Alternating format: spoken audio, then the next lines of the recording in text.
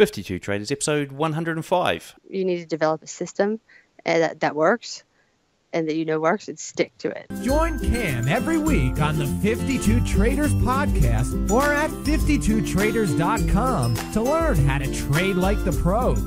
This podcast is for educational and entertainment purposes only and is not investment, trading, or financial advice of any kind.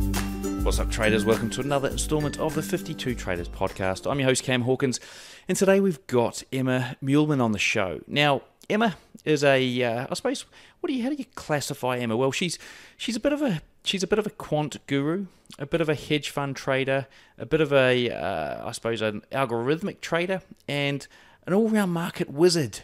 Really, she's only young, but is studying at Harvard and has an awful lot of experience in this industry, an awful lot of contacts, works for a hedge fund out in the Cayman Islands. We're going to hear about that in a minute. But before we get into the show today, I want to tell you about a few things that I've been up to in the past few weeks. So if you saw my Facebook feed the other day, you would have seen that I bought my first Bitcoin. Now, Bitcoin's been around for ages, and I did hear about it years ago when the price wasn't at $4,000 for one Bitcoin. I can't even remember what it was. I couldn't actually even get my head around it back then, and I did hear about it. A mate told me about it at a birthday party, a 5-year-old's birthday party, and he said, hey, you want to check out this? You're into trading, you want to check this out, this thing called Bitcoin. You know, it's supposed to be it might go gangbusters, and somebody had already made $1 million out of it or something. Anyway, long story short, I looked into it that week and I couldn't make head nor tail of it whatsoever. I had no idea how you get started, what you do, anything like that. I think it was currently trading at around about the $100 mark, $150 mark. So it's now at the $4,300 odd at the moment. So I missed the trick there. But anyway, fast forward 5, 6, 7 years, whatever it was, and here I am buying my first Bitcoin. And this is why I didn't buy it in the past, right? So I bought my first Bitcoin in a park in the middle of town. It was like some sort of drug deal. I had to sort of turn up, meet a mate who, touched phones and then walked away from each other, and the transaction was done. And I sort of then waited for the thing to kick in on my phone, so it sort of got transferred from his phone to my phone. I gave him some money to do the transfer earlier on, and it was like some sort of drug deal in the middle of a park. But anyway, I got my first Bitcoin, and this whole thing, and the reason I did, and I'll tell you, I can't say the reason I did until November. So guys, listen up for a show in November where I'll reveal why I did buy this Bitcoin in the first place and what I did with it. Okay, so and there's possibly an opportunity for you there as well, so stay tuned for that.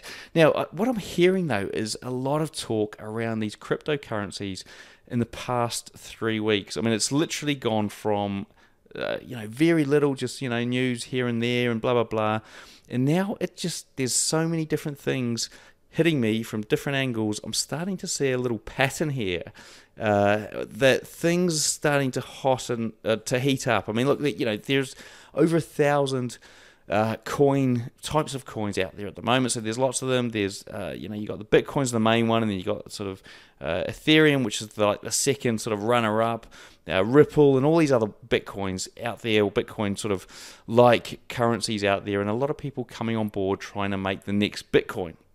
So where do you invest your money? What do you invest in? And look, I mean, the reason I'm sort of talking about this at the moment is because I've decided to try and get some cryptocurrency traders on the show.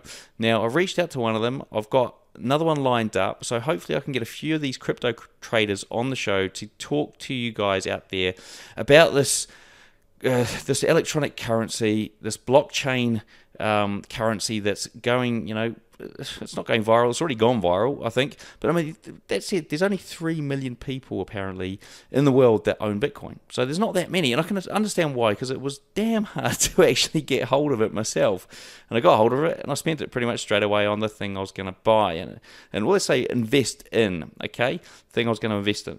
So so that was the first thing. So the second thing that has really sort of piqued my interest is the fact that one of these big, massive, what do you call him? He's like a sort of internet phenomenon, or maybe not phenomenon, sort of more one of these like big profiles on the internet. His name's Tai Lopez. I listen to his podcast now and again, and it's got some interesting stuff in there.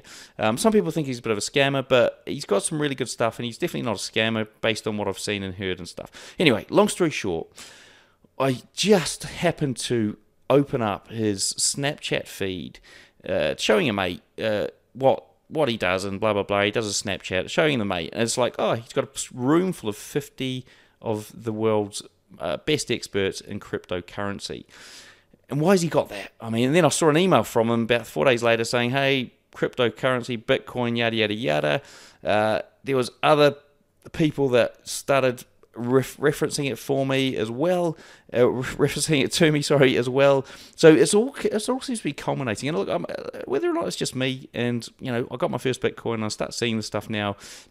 But I think it's something we all need to be aware of. And guys, if you're listening and you're not aware of it, not really sort of thinking of it, this might be an opportunity to get on board something that happens to fly. Who knows? Anyway, that was my spiel about Bitcoin, cryptocurrencies. I'm going to try and get some traders on board on the show in the future to help us understand better how we can get into this game and what we can do if we are in the markets with these currencies. What do they behave like? How do they trade? What are the key triggers? I mean, look, this thing, effectively the market never stops, never sleeps. So how do you pick an end, the beginning and an end? What's the sessions look like? All that sort of stuff. So we can dive into that a little bit in the future.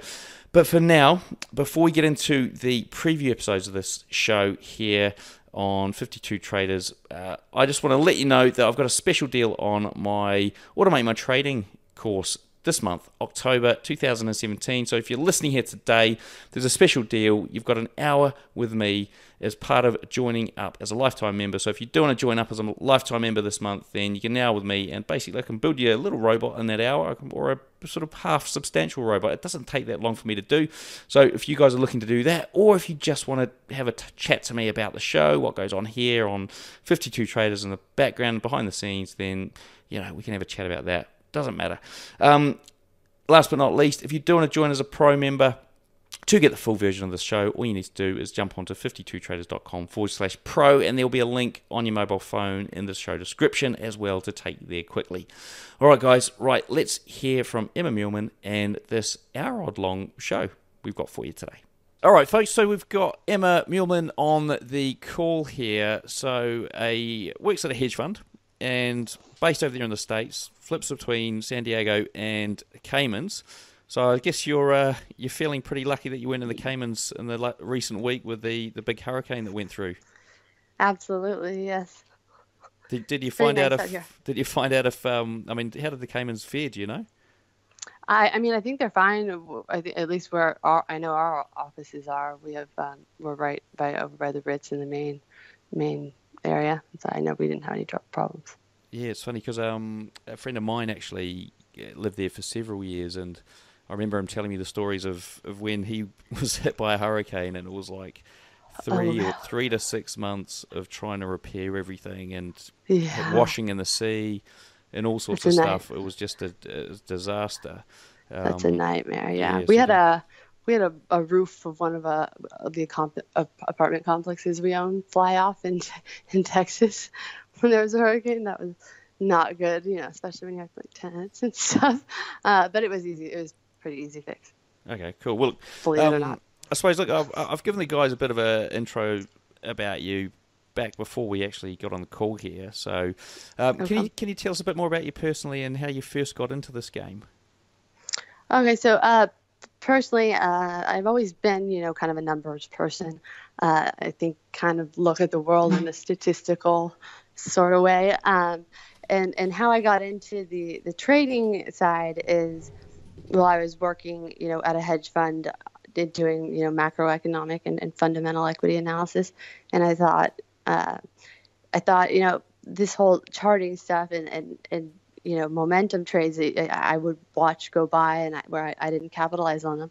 There's got to be a way to, figure out, see some patterns that repeat and figure out a way to capitalize on that. So that's where I started trying to build algorithms that would, consistently outperform. But I did so coming from the background of a professional who knows you never want to lose money. So everything I designed, I always had a pretty high level of risk aversion, which at times is good, and at times, you miss out a little bit. But yeah, that's kind of where it all started. It was another puzzle I wanted to see if I could figure out, and I'm still working on it.